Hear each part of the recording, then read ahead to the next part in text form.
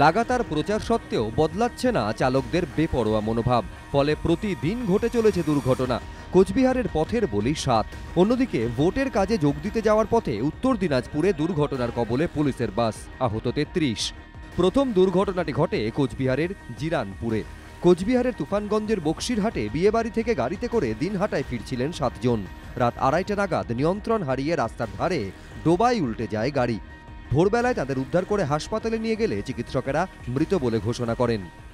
নিমন্ত্রণে খেয়ে আসতেছিল, আসতে জিরানপুর এক পুকুরে ওটার মধ্যে টুপামারি, ওই টুপামারি পুকুরের মধ্যে গাড়িটা পড়ে যায়। রাত্রিবেলায় তো জানতে পারে, পরে মনে সব গ্রামের লোক সব চলে আসে, আসার পর সব আজকে নিয়ে আসলো আর কি হসপিটালে। প্রচণ্ড হাই স্পিডে গাড়িটি ছিল।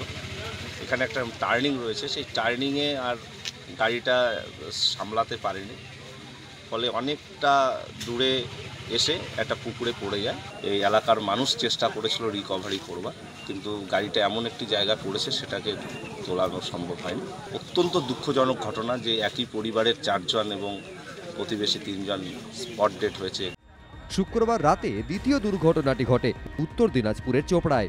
গোয়ালপুকুরে ভোটের কাজে যোগ দিতে যাওয়ার সময় ৩১ নম্বর জাতীয় সড়কে দুর্ঘটনার কবলে পড়ে পুলিশ কর্মীদের বাস। লরি বাস মুখোমুখি সংঘর্ষে আহত হন ৩২ জন পুলিশকর্মী। গুরুতর আহত বাসের চালক। তাদের উত্তরবঙ্গ মেডিকেল কলেজ হাসপাতালে ভর্তি করা হয়েছে। শুভেন্দু ভট্টাচার্য ও সুদীপ চক্রবর্তী, এবিপি আনন্দ।